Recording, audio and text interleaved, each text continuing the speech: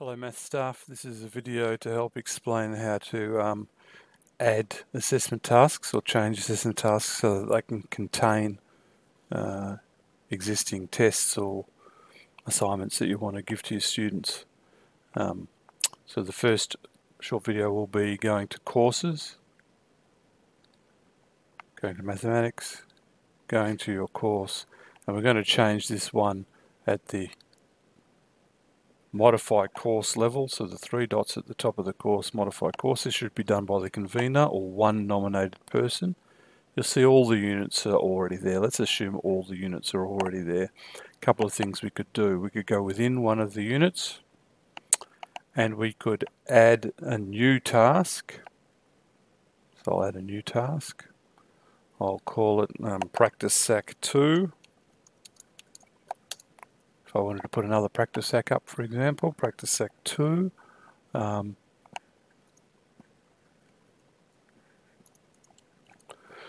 It is an assessment task. This is how we've done all of the others. The difference is, with all of our other assessments, we have not accepted online submission. We've left that off, which means that students do not submit work. But for these ones, we do want to accept online submission. We want our students to hand in something electronically. Just one time, and I'm not going to put on the similarity checker for a maths test or exam. I don't think that makes sense. Essentially, much of their work will be similar. I don't even know if it checks mathematical working. That's the plagiarism checker. I don't think that makes sense, so we'd leave that off. Activity duration is interesting. If we set that to 1 day, it's going to already pre-populate some dates that are just 1 day long. That'll help later on. It's a percentage task. It's visible to staff, students and parents once we've finished. We're not using weighting yet. It's just the same as ever before, and you would create it. If you did want to attach a test or SAC or assignment or something, you would literally get it off your desktop and drag it in there like we do in so many other places in MASCOM. Just drag it there. You could also click and find the file in your own files, my file, and go look, or upload a file, click in here, and go and find a file. I might have one on my I think I do have one on my desktop. I might go to my desktop, and there might be one called, doesn't matter, you get the idea. Test document 3.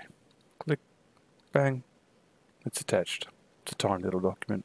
Upload. Much easier to drop and drag in there. Create.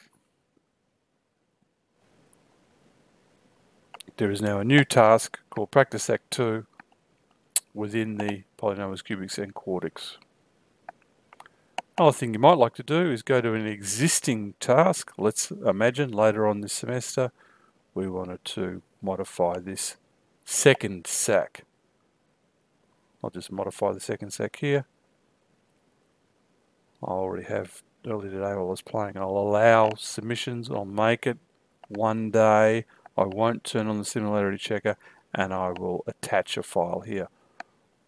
When it comes to that, I'd attach the actual sack here.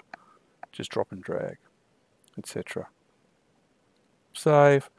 So what we've done in our courses is we've modified the SAC 2 by attaching a document and allowing submissions, and we've also added